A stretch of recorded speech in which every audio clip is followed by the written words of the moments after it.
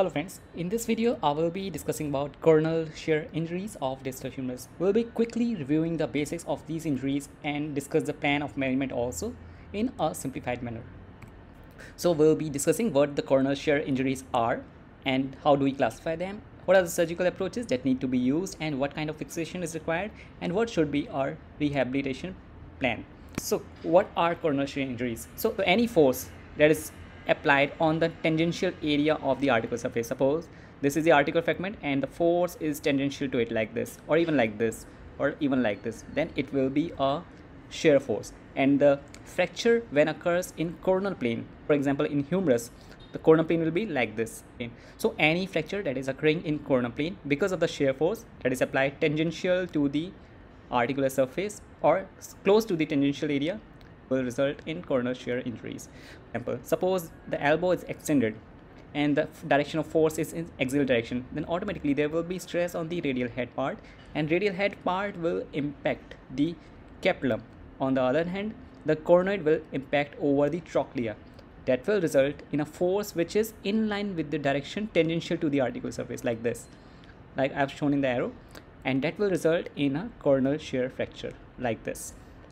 Again you can see like this. So the impact on the capitellum and trochlea will result in a coronal shear fracture.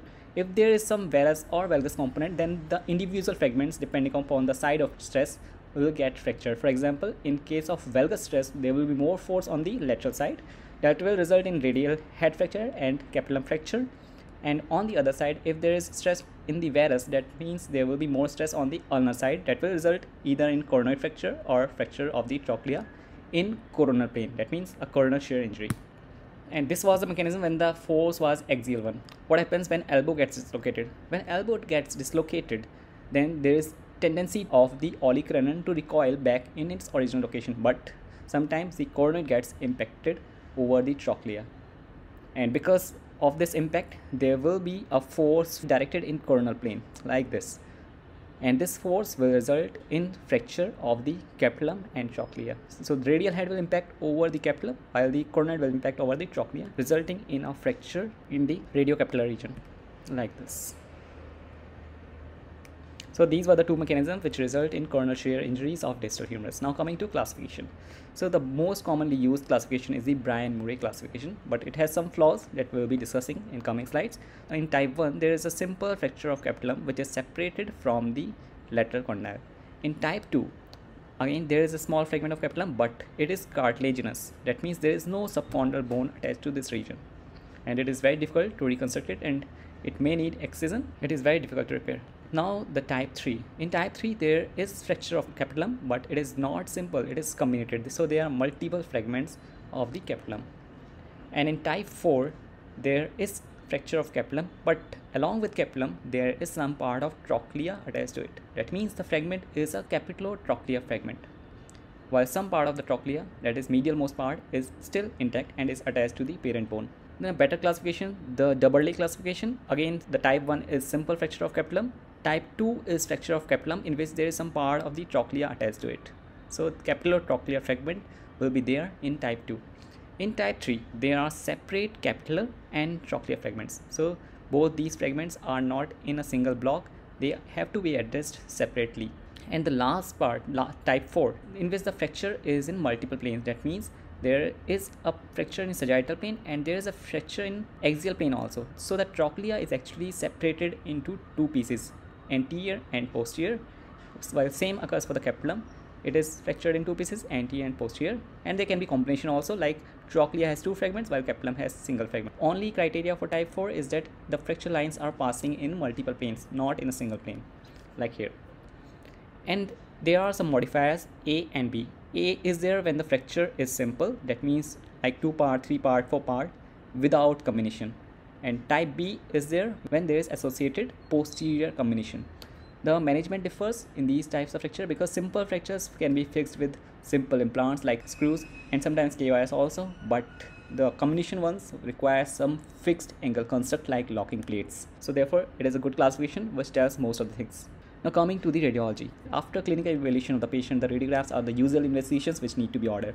But the radiograph will not be able to tell you about the complete picture. Right? Suppose you in this radiograph you are able to see that there's fracture of capitellar trochlea fragment. Along with this, there is avulsion of the lateral condyle also, but you are not able to confirm what are the planes of the fracture. That means, is it a multiple fragmentary or single fragment without any additional fracture line? So you are not able to delineate what are the exact fracture lines. You can definitely confirm that this is a fracture in the capitellar trochlea area, but you will not be able to confirm what are the fracture lines, and it is very important for the surgical management. Therefore, CT is must. In CT, you will be able to see what are the primary and secondary fracture lines. For example, if you see trochlea here, you see trochlea is actually fragmented in multiple planes. This is the sagittal cut. You see olecranon is articulating with the trochlea, and trochlea is segmented. Fragment number 1, fragment number 2, and fragment number 3. So there are 3 fragments. You see capitellum is fractured. Good thing is that it is a one big block. It is migrated proximally, but there is posterior combination that was not evident in the radiograph. In this part, the coronal cut, you see that posterior most part of the trochlea is still in continuity with the parent bone. That means it is not a separate fragment. It is actually attached to the proximal fragment. Only these 2 fragments have separated from the proximal fragment. As we go more anteriorly, we'll be able to see it more clearly. See, this was a fragment which was here. It is still attached to the parent bone, but this is the fragment which is completely broken. It includes capitellum and trochlea, and trochlea has 2 fracture planes, here and here. Now, even after this, even these cuts might not give you good information for surgical management. You need to get orientation of every fragment clearly in your mind. So therefore, the 3D reconstruction is always required in these cases. Now see, 3D will give you much better picture. You see there's big block of capitellum which is attached to the trochlea, and there is a fracture line between this block and the remaining part of the trochlea, and there's a fracture line here in the posterior fragment of trochlea which was actually attached to the parent bone. That means it is not separate. So we'll need to fix this, and we will need to fix this while addressing the combination also. And this was a second fracture line. I've told you here, you see this was a fracture line. In 3D cut you are able to see, and this part, posterior part, is intact. It is attached to the parent bone. And there is a secondary fracture line here which is not visible here because it is more inwards. We can see here, probably this was a red fracture line which is going here. In the posterior part, we'll be able to see that there is combination in the posterior part along with lateral condylar ligamentous avulsion, and this is the anterior most part.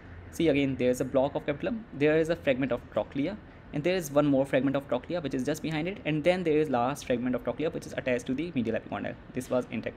So we need to fix this whole segment to the intact part and fix this whole segment to the lateral part, and while maintaining articular reduction in this area also. It means junction of capitellum and trochlea. But again, you need a better picture. So distal subtraction of the proximal forearm from the humerus can give you a much better picture. See, we have subtracted the olecranon and radius from this CT cut. Now we'll be able to see the good picture. See, there is a large capitellar trochlea fragment, and there is a small trochlea fragment here, and probably a small fragment lying here. See, this part is still intact. That means the fracture line is passing here till here, till here, and till here. So the 3D reconstruction with distal subtraction of the non-required bones can give you much better picture. Now coming to surgical planning. Now we have identified the surgical fragments. We have also examined the combination, and we have also seen what are the simple fracture patterns, and now we have to decide about the approach. So lateral approach, which is coccus or capillum, is sufficient for the capillar fractures. So these fractures can be addressed with the lateral approach, in which there is interval between the extensor origin and the anconeus. And just beneath the anconeus there will be lateral ulnar collateral ligament, which needs to be protected. If it is erased from the origin site, then it needs to be repaired also.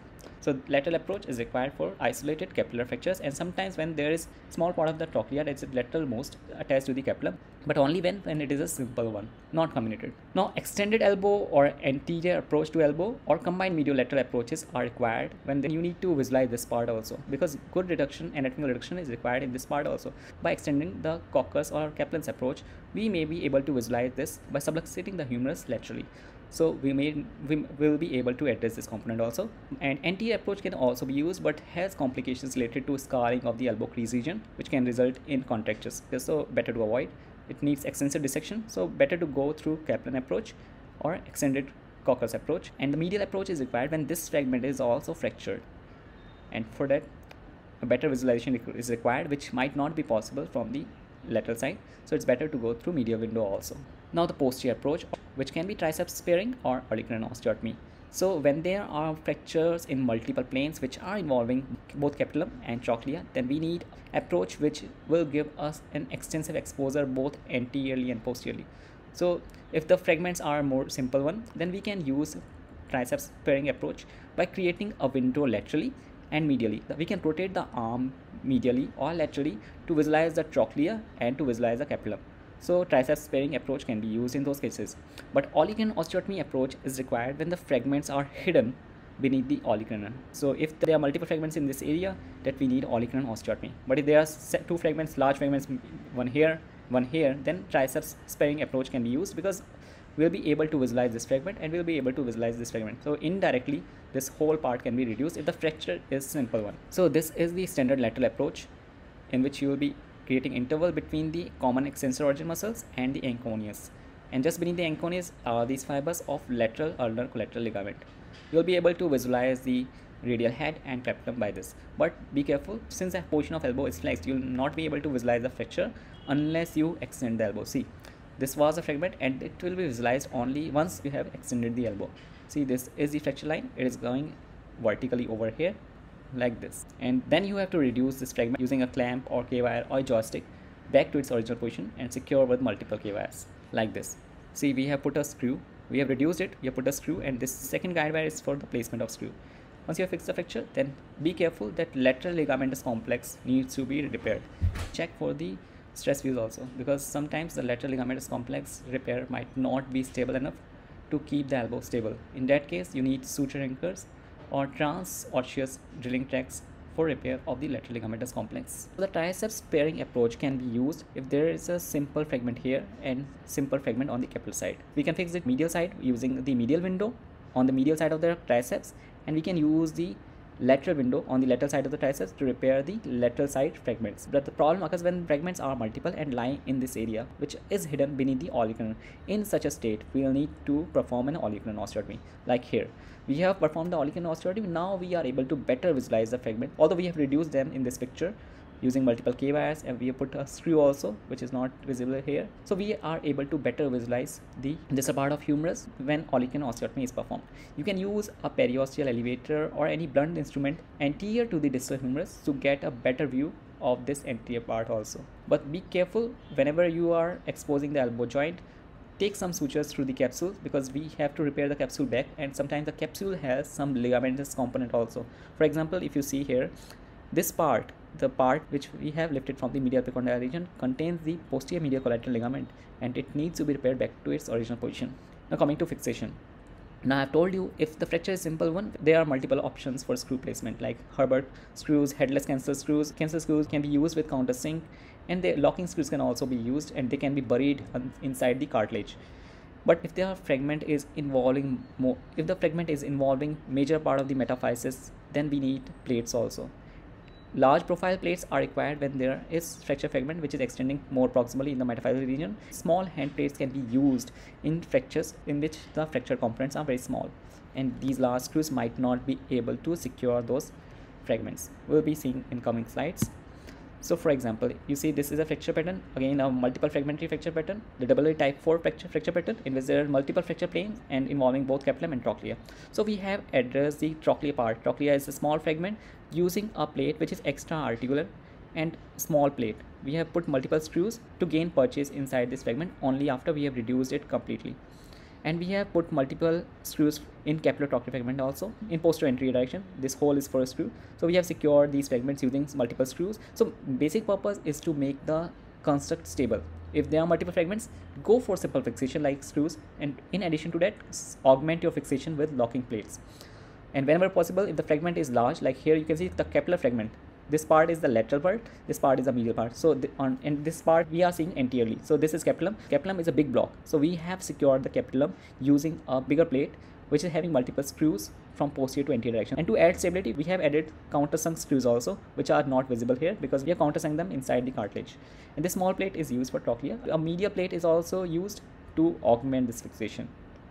because we have passed some screws from the medial side till here. Now see, this lateral plate is addressing this fragment, and this medial plate is addressing this fragment, and these multiple screws. Now as far as the screw position in capitellum is concerned, again I've told you, when the fracture is simple one, we can use the screws, simple screws. Headless cancer screws are a good option, but if there is posterior combination, there is need for a locking concept. We can use a posterolateral plate which has multiple screw options, and those screws can be started from posterior to anterior direction to add stability to the concept. Suppose even then we are not satisfied with our concept and we have some apprehension that this part because of combination may still fail, we can add additional plate to neutralize the forces, because the forces are in this direction. So to augment fixation, we can use an anti-glide plate, a small profile plate on this area. But be careful, whenever you are plating this area, terminal part of the plate should be just flush with the fracture side. So the screw should be somewhere here. It should not come here, because otherwise it will hit the radial head in terminal flexion. So it is very important, only small part of the plate should be proud in the terminal part only. So this plate will act like an anti-glide plate. As far as rehabilitation protocol is concerned, in these fractures, any passive motion can result in forces put undue stress on the articular surface. So the best way to get movement is to start active movements only. So first 3 to 6 weeks we have to start active motion only. Depending on the repair, we need to use a hinged RM brace. The hinged RM brace will prevent any constraints on medial or lateral side that can put undue force on the repair of the fracture fragments. Early motion is very much required, because otherwise it will result in elbow stiffness, while an undue stress on the elbow joint can result in loss of reduction. So passive motion should not be started in initial 3 to 6 weeks. Only active motion should be stressed upon. Thank you.